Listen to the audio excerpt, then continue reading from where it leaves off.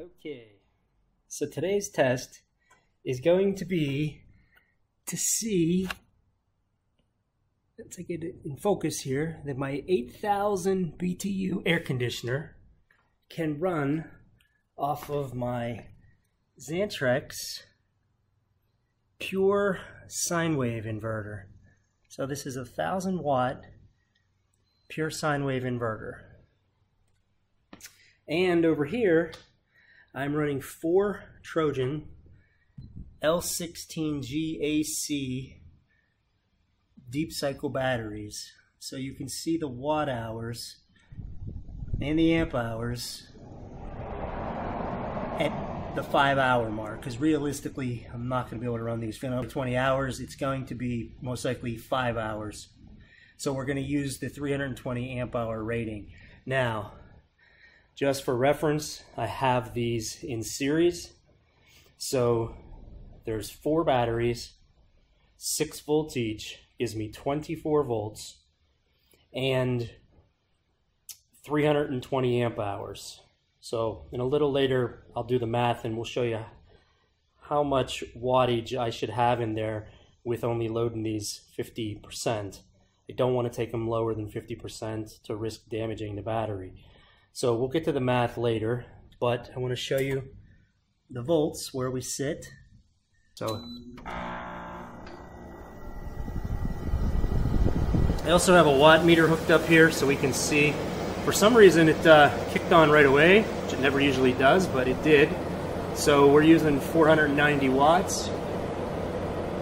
So the test here is to see how long we could run this solution before the batteries get at about 50% drain. Now, take a look at the voltage. So we saw it sitting at 25.6, and notice it's 24.4 under this kind of a load, which is about normal. So I should also put my watch up so we can see the time. So it's, let's just call it 2 o'clock. So it's 2 p.m. And what I'm going to do is just come back about every hour. Okay, everyone, I'm back. If you look at the watch, it is now 3 o'clock. And let's go over to the battery. So we're holding tight at 24.2. I don't know, it's about 75 out here today. And the fact that I have this open, the temperature in here feels like it's about, I don't know, 75, 76, somewhere like that, so it shouldn't shut off. Let's take a look at our wattage. You can get a good look at that. So we're at, looks like it's saying 590. Just gonna flip it so you can see how many amps we're using. Okay, if you can see that, 5.2. And of course the volts, 116, 117, which are absolutely fine. So far everything's going good. So what we'll do is we will check on this again in another hour, and we'll keep our eye on the volts. So if you see right there, it went down, you know, it's toggling. See if this light helps. These batteries, just so you know, are from, I believe they're from 2013. Okay guys, here we go. This is going on hour 2. It's almost 4 o'clock. Remember we started this at 2 o'clock. So let's go take a look at our voltage. Okay guys, here we are. Where are we? Hour 3 now. It's a little after 5 o'clock. And let's take a look at our battery. Okay guys, here we are. Hour 4. And you can see the voltage is 23.3. Okay, I am gonna go ahead and shut it down right now. 4 hours it's been running, and I don't really like when you're doing something like this, you should always have fuses so that if something does happen, the fuse will blow and nothing will catch fire. So what I'm going to do is just go ahead and turn off the air conditioner and the inverter, and then we're going to check the voltage real quick. So I'm just going to shut this down. Okay. Now I'm going to shut off the inverter. So nothing's on, and you'll notice the voltage immediately goes up to 24.2. So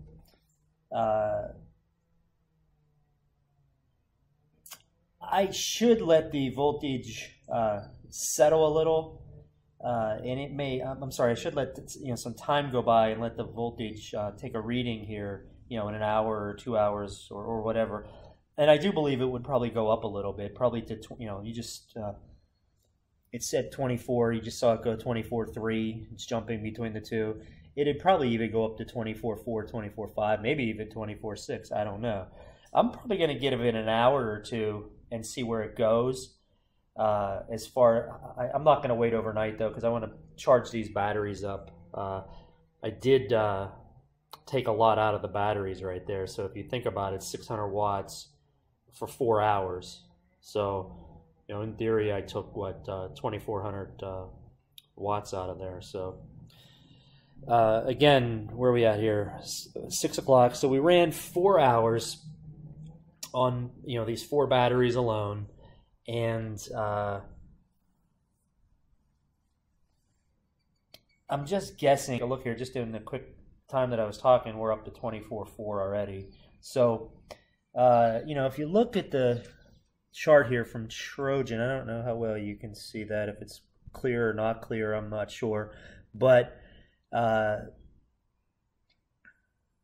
don't have a calculator with me, but even if you take a look at the the line right there, the 6.12, if you times that by 4, I think you get 24.5 or something. So I do believe, like I said, I probably took these from, I don't know if they were 100% topped off, but they were, I bet you, 80 to 90 to 100%. So I'm going to guess that these are close to 50%, that I just drained them with the 4 hours of runtime. So, you can see really that was an 8,000 BTU. If I had a 5,000 BTU AC, probably would have been drawn, if I had a high energy efficient one, maybe 12.2 EER on a 5,000 BTU, probably be somewhere in the neighborhood of 375 watts, which is a lot less than the 600 I was drawing. So you can see how just with 4 batteries here. Now, granted, these are very high amperage battery, the 320 amp hours at the 5 hour mark. So but nonetheless, 4 batteries, if I had a 5,000 BTU air conditioner, I could have probably got, 7 hours out of it. And if you're in a power outage situation and you don't want to run your generator at night, this is a perfect solution. You can turn these things on, the inverter on at 11 o'clock at night, let it run, till 6 in the morning, come down, shut it off, and then use your generator or your solar power. The reason I say generator is because it would probably charge up your batteries a lot faster. The battery charger would charge up the batteries a lot faster than a solar power would. So you can see, though, how you can go real stealth at night and run an air conditioner and not have a generator on or worried about your generator getting stolen. You just run an extension cord out, from your inverter up to your air conditioner, and you're good to go. I look at this as a nice little solution, these 4 batteries, for a power outage where I don't want to run the generator.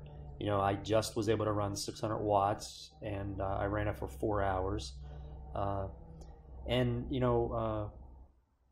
I think it worked. So we will.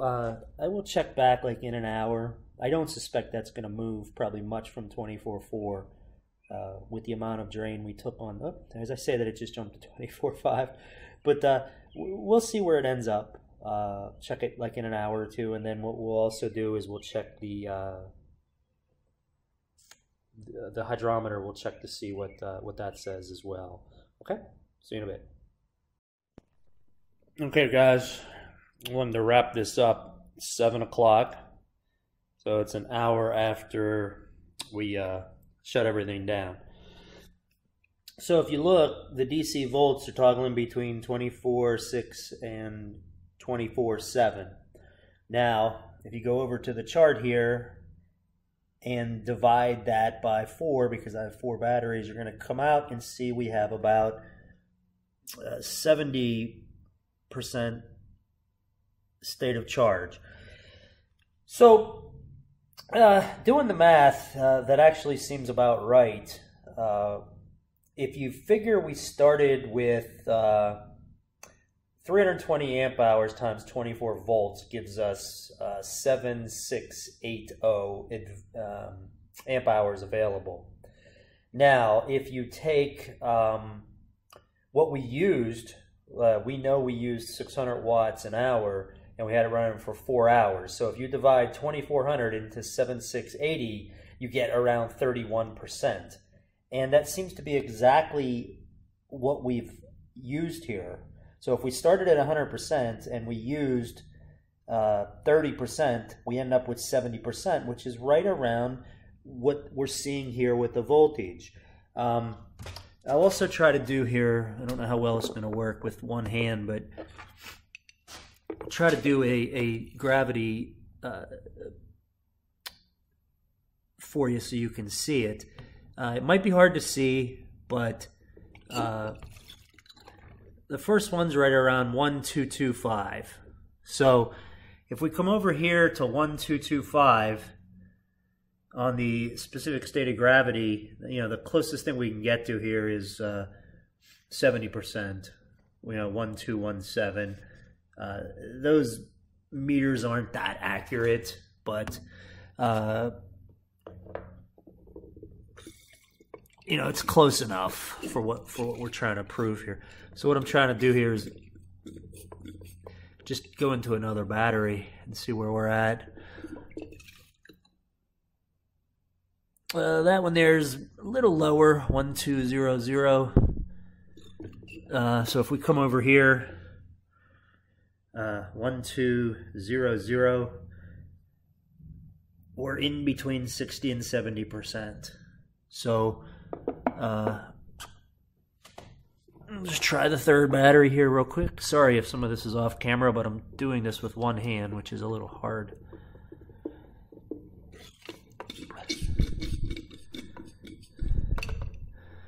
Okay, we'll come over into this battery. And, again, somewhere between 1225 and 1200. So 1225, 1220, we fall somewhere in the neighborhood of the 60 to 70% line. So it does appear that that's fairly accurate. So what I end up doing here, if all my numbers and math are right, is that I end up using about somewhere between 30 and maybe 35%. I drew the batteries down. So the reason I shut it off at 4 hours is because, like I said, I've never really drained these things that deep before. So I really had no numbers to compare, what the loaded voltage number was. And I got a little worried there when it went down, when we were on the 4 hour mark. Can't remember the exact number, the voltage number, but I was getting a little concerned. We had a long way to go before the inverter would have shut off, but I didn't want to, damage the batteries either. So